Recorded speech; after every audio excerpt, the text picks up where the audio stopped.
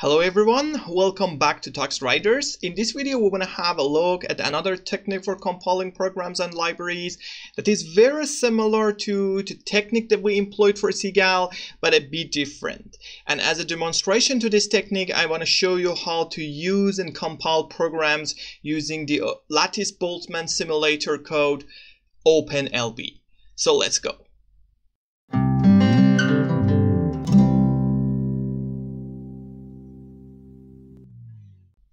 Okay, so I chose OpenLB because it has a very similar compilation process to CGAL, but in CGAL we were using a library that was, I told you, it was header only library and it was implemented solely in the headers. But in OpenLB it's more like in a sort of standard library in C++, not only headers, but the way that you use this library is different from, for example, MMG or other libraries that you see on the internet or you see for scientific computing, that you compile the library or program and then use it afterwards. Here, with this code, that is also common, it's not rare, at least I can say. You compile the program, you compile the library every time that you build a program that employs that. Let me show you this in action. So OpenLB, as you can see here, is a simulation code for lattice Boltzmann method for computational fluid dynamics, which is quite powerful and it's been developed for several years. And it comes with a bunch of, examples to get it started with. But before going for the examples, let me download the latest version of the library, which is, quite new. Let's download this one. And I think it comes with all the examples as well. So OLB. So I come here, I make a new directory for OpenLB, or it can be like CFD whatsoever, and I copy the download folder OLB here. So I have OLB here. Now I extract it with Z. I want to see the files, a verbose mode, and OLB. Okay. So now we have an OpenLB folder. Of course, this was a sort of release candidate, not a very stable version, but it doesn't matter. So here you see that we have examples directory. I can show you also in file browser, in file explorer, we have OpenLB. You can build a library, but I don't want to do that. I want to show you how it works in action. So every time that, let's go for the simplest examples, in this case cavity 2D, the cavity problem, that you have a cavity, it has a lead, a moving lead, and then you want to see the, the rotating velocity field inside.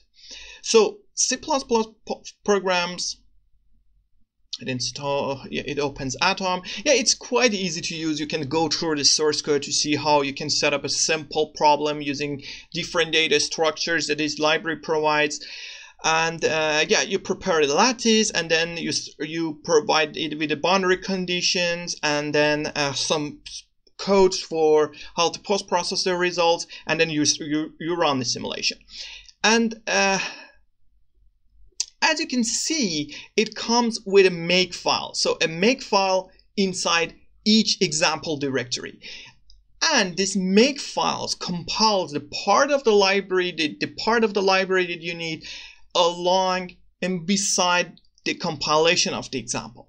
And what I mean by that, let's go to that directory. Let's see that in action.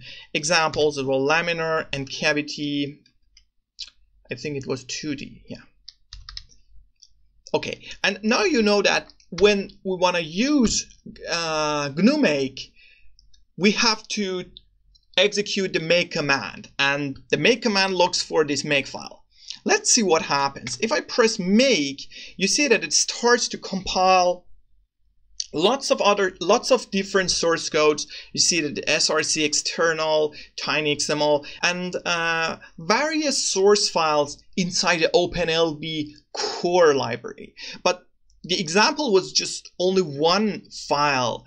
But you saw that when I started to compile it, it also compiled part of the library that was needed to be included in this executable file.